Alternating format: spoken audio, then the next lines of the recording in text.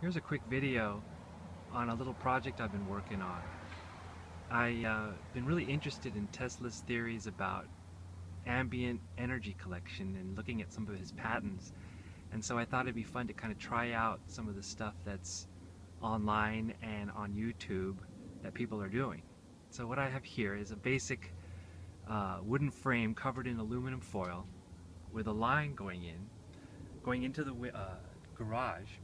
And I also have a ground, let's see if you can see this, that's right here next to the garage, also going down. It's copper, it's about an 8-foot copper rod that's pounded down with about a foot sticking out.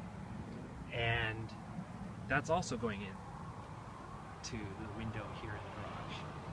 So what I'm going to do here is bring us around here inside the garage.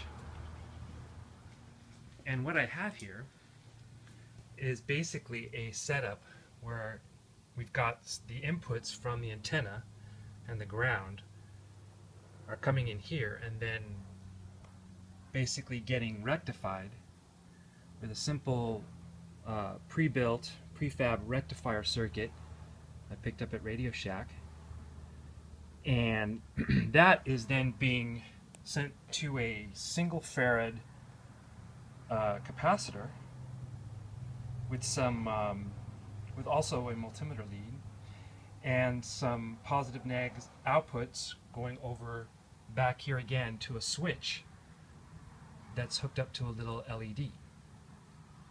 So what I have been really interested in is just simply the amount of energy collected from just the outdoors. And I've noticed, depending on where I'm going, that obviously there's a different level of energy collection. So basically here in this area, as we see outside, there's a lot of good TV reception and radio reception. And so I'm able to get here on my multimeter a rectified output voltage of about 1.5. That's not much, but it's also something. And basically when I'm able to switch off my circuit here, I can close that up. Here, let's go ahead and close it up, and I can charge my capacitor. So I'll switch it off, and now you'll see that my capacitor is basically filling up. And it'll fill up basically to the AC voltage of which is about, I guess, 6 to 8 volts that's coming in, and it'll fill it up to about that number. But that's plenty enough now to go ahead and flash my little LED. So let's bring this up here,